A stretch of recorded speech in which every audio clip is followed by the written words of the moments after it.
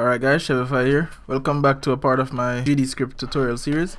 So today we're going to talk about annotations. And an annotation is just a way of exporting values so you could edit directly from the editor. So for example, let's first use the @ symbol. So all of these here are annotations. So we're going to go with the most basic export. And we could say var, then could say number here. And set it to 0. So now when you save, you could go here and you have that number available right here for you to change. And this gets saved to the actual scene. So for example, let's set it to be 5 here, save. And if we open up this node here, this is the same scene we're working with. Open it up with a editor, external program, there you go. And it sets that number to 5. So this is just what the scene looks like, what the Godot recognizes. You could see it's using a script. And that's the script we're using for the tutorial. And we're also setting formats, and that's what we're doing here. Alright, so moving on, you could cast these values. So for example, if you want to export a vector 3, for example, you put vector 3 here. And now you could save. And now you have 3 values here to change. If you want it to be a float value, you could cast it to be a float. So for example, let's put dots on and set it to be 0.0. This one. There you go. And now we can set it on the value. Now we could also export enums. So let's delete that and then export an enum. So this allows you to create enums right in the beginning. So let's say state 1 and state 2. And we can say var state and save. Now when you export, you could choose between state 1 and state 2.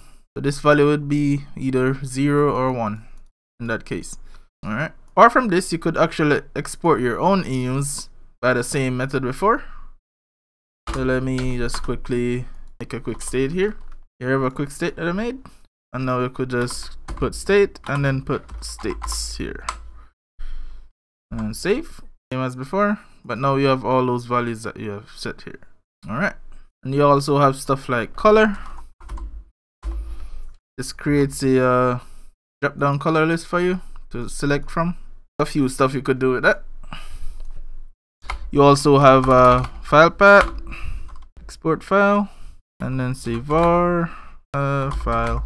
You could get rid of these. We're not using any parameters. There you go.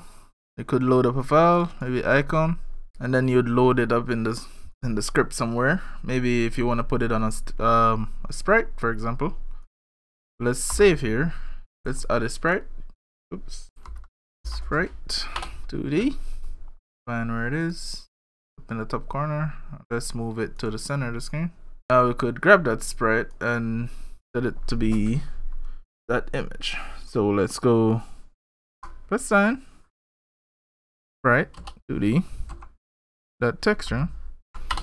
So you say equals load file.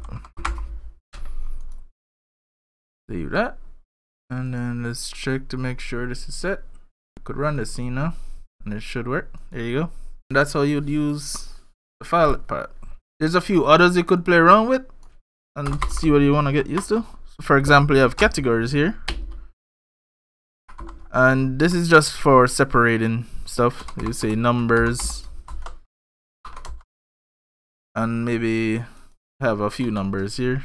So let's export a string right here. And then numbers, maybe have export for another number. So what this does is split it. So let's get rid of this. Save again. There you go. So it's like separations. So if you have a lot of exports, you can use that to categorize your stuff in the list. And that should be it. You also have onReady, which I kind of forgot about. But so onReady, this allows you to do pretty much what you would do in the onReady function. Maybe you get a node. This is what most people do with it to get a node. So for node, or say sprite, for example, and let's get a sprite. So sprite. So it does allow you to call this function when whenever the scene is actually fully loaded. And that should be it. Alright guys, thanks for watching. Like and subscribe and have a good one.